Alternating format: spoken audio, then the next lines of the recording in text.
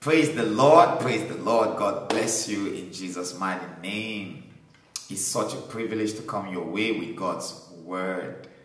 If you're seeing me for the first time, my name is Samuel E. Molombe. I'm the man that God uses.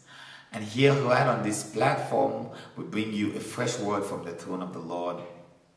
Words of inspiration, words of direction, words of guidance.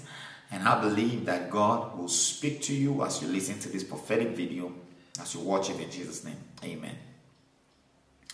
The Lord says, your prodigal is coming back for serious business.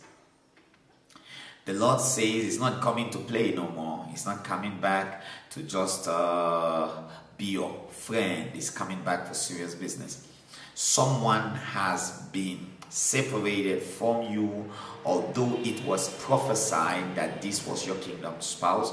It was prophesied that this is the person you're going to do life together with. And for quite a while now, there have been a separation. You've been faithful. You've been praying. The Lord is saying to this particular person that this person is coming back with seriousness. It's coming back to do the right thing. It's coming back to be in your life as a successful partner of yours, and not just as a friend, not just as someone who doesn't know what he wants or what she wants. I'm excited because God brings two people together. It's for kingdom reasons. It's for the purpose of the kingdom. You see, marriage it goes beyond love. Marriage goes beyond the affinity to stay together. Marriage is actually for the purposes of God. God brings a man and a woman together so that together they can do what he wants or he desires for them to do. Every man has an assignment, and everything around the man, everything that God gives him is to prepare him for that assignment. Hallelujah. So this is your confirmatory word. God is saying they're coming back, and this time for serious business.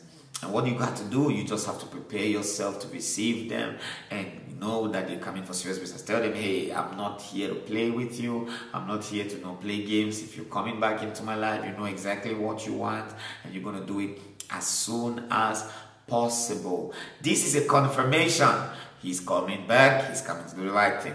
I pray in the name of the Lord Jesus Christ that the forces that separate destinies will not separate yours. The forces that put asunder what God joins together will not see you. In the mighty name of the Lord Jesus Christ. Now, the Lord bless you and keep you. The Lord cause his face to shine on you.